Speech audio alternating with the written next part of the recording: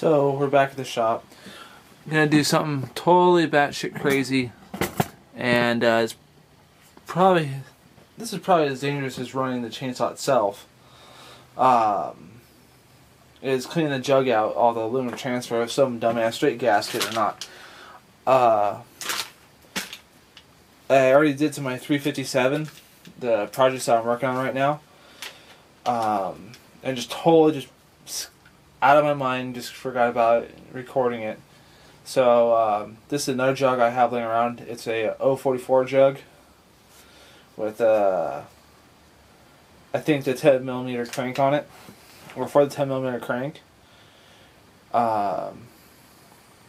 Yeah, it's a OEM jug, so I just kept it. I've had it for a couple years, and you know, this is why you keep. Sometimes it's good to keep used shit.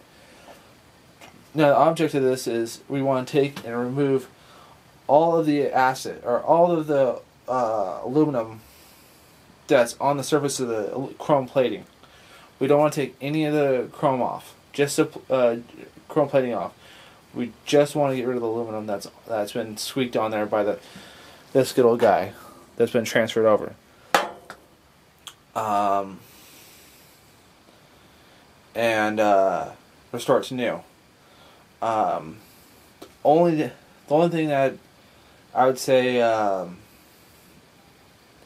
gotta be mindful that might throw a wrench in the works is go in there and look and see if it has like a complete scrape through the plating. If it has a scrape through the plating above the exhaust port, don't even bother using this on, throw it away. If it has a scrape below the exhaust port, I would say throw a cheaper piston in it. Don't throw like something like a Meteor piston or something like that. Just chuck it. Chuck a more expensive Chinese one like a Highway in there. Anywho, yep. So I got my old ass car battery here that has acid in it. In the periodic table of redneckism, this is more like the nice cousin that usually just steals your shit, and your mom tells you never leave him alone and don't let him in her room. This is that kind of acid. So yeah. I mean, it's not like the crazy drunk uncle that shows up at Christmas every year. But it's still not healthy. So at least bare minimum wear gloves, eye protection. I highly recommend. Yeah, go for it. So first thing I'm going to do is I'm going to heat the shit out of the cylinder because I want to get nice and hot.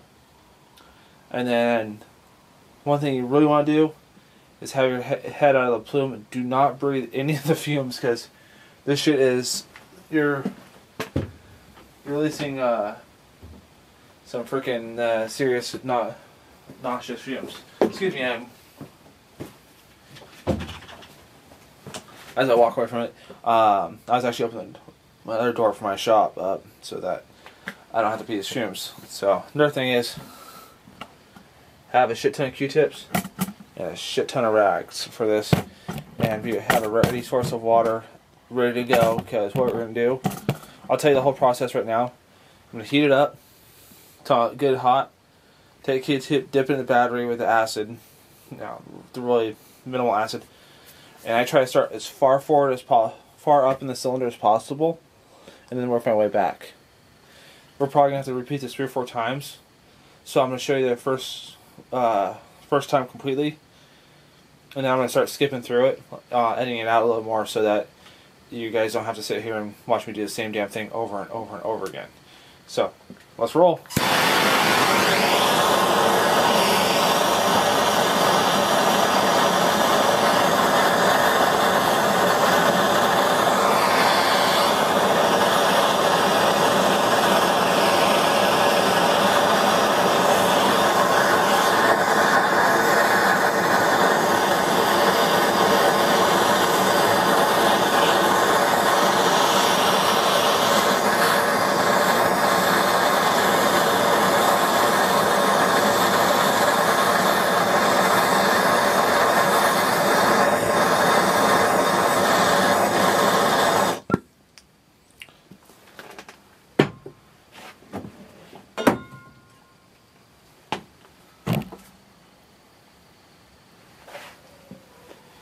And do yourself a favor, only use one side of the Q-tip.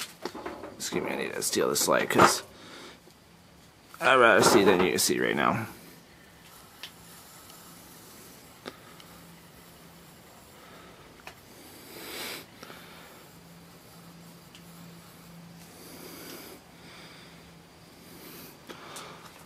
And that cylinder was not even hot enough. So you can reheat it after acid's been applied. Just keep your head out of the pan.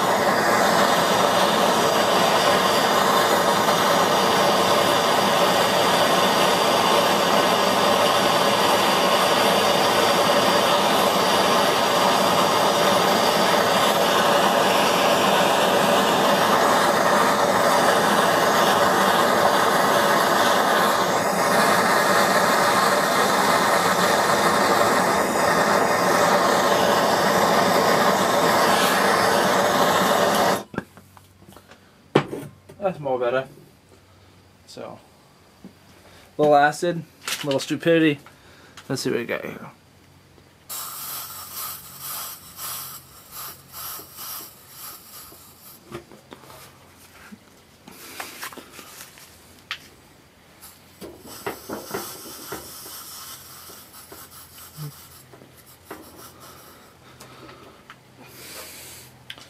So, that's what's left of the caramelized Q-tip. Let's do another one.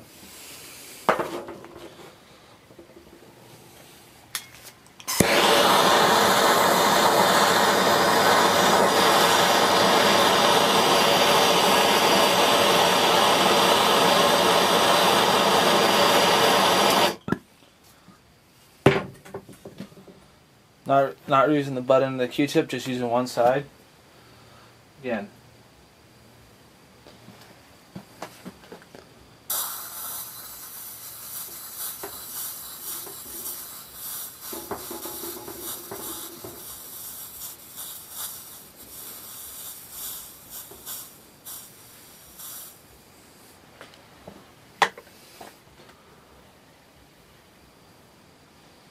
I figure it's getting hot enough where I can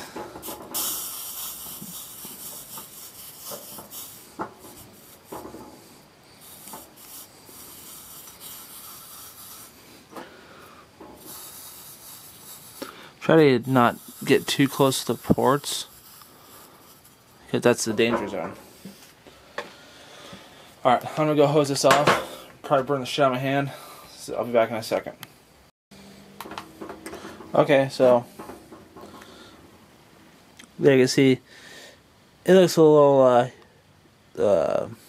aluminum transfers a little more exposed, looks like.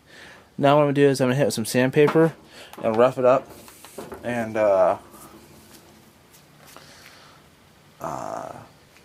rough it up to roof up the aluminum transfer some more, and then redo the reheat the cylinder and try it again.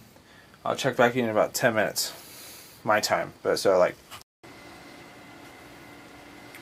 okay, I hope you can see the transfer.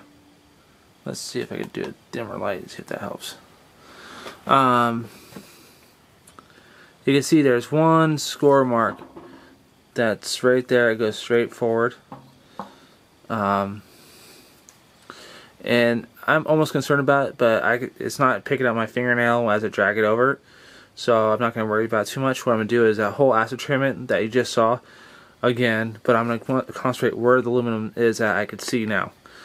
As you can tell, it's starting to, the amount of aluminum is starting to just decrease a whole lot. I think it decreased probably about good 2/3 from the last time about the surface area. So I'm going to hit it again. So stand by.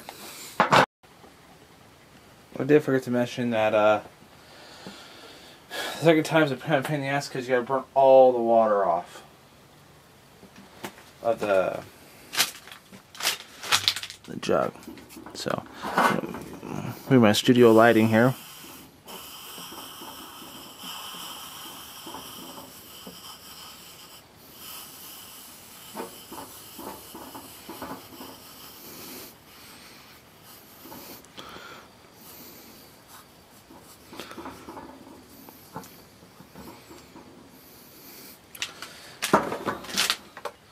So I'm gonna do that for a bit. I'll come back to you before I clean up I sand the jug.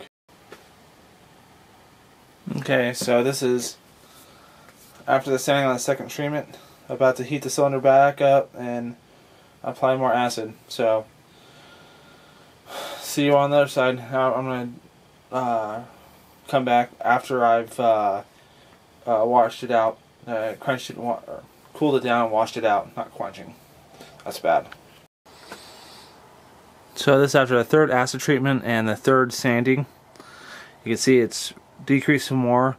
Now we just got that one vein of aluminum left. You gotta kind of think this as you're washing dishes. Sometimes you gotta let it soak a little more. Scrub a little bit, let it soak, back and forth until you start getting clean. The slower you do this process, the better. Best way I've learned to tell when the cylinder's hot enough is when the water evaporates off it from the last wash. This will probably take me about 3 or 4 more cycles, or actually 2 to 3 more cycles of acid, blah blah blah. I'm gonna go ahead and do it, and then I'll report to you guys. I'll show you the cylinder afterwards. So stand by. So I'm done. So after the camera shut off, I did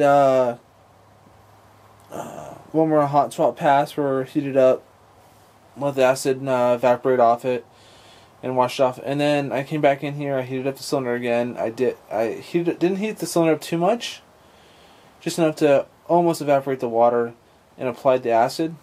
And I found out that if the acid is hot enough just before it vaporizes, when it touches the metal and sizzles a little bit, that's when you get the best results.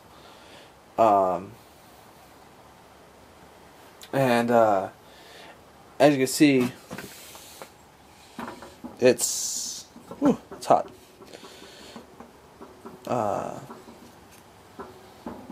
It's damn near perfect. There's a couple lines down there. I think they're just little like scratches on the plane, not going through the plane, just scratches on the surface of it. So I'm not too worried about that. One thing you should do when you're sanding it, I'm using 100 grit sandpaper, by the way, really coarse shit. So you grab onto that aluminum. Is don't go up and down with the bore. Go around the side of the board, because what you want to do with those scratches you're creating into the plating and removing the glaze off the bore is you're actually creating places for the oil to get trapped in when you put a new ring in there, and it'll actually help the motor last longer and help the ring break in, yada yada yada. So yeah, there you go. I have probably just under an hour into this, and this is what I got. And I'd run a cylinder as is, and I know I'm not doing a trickery. It's the same damn cylinder. All I've done is, after I was happy with it, I took it back out to I cooled it down, then I took my sandpaper, sanded, broke the glaze on the whole bore. Damn barking spiders. And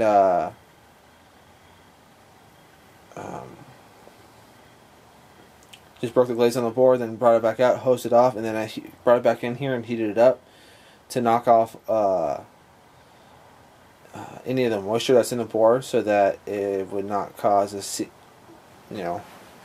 cause any corrosion in the bore. Because cylinder is like a $200 cylinder or jug right now. And it can save me a whole lot of money next time I have a 044 roll into the shop. So yeah, there you go. Did the same thing on my 357 saw that I'm currently working on. So yeah, so see you guys on the other side.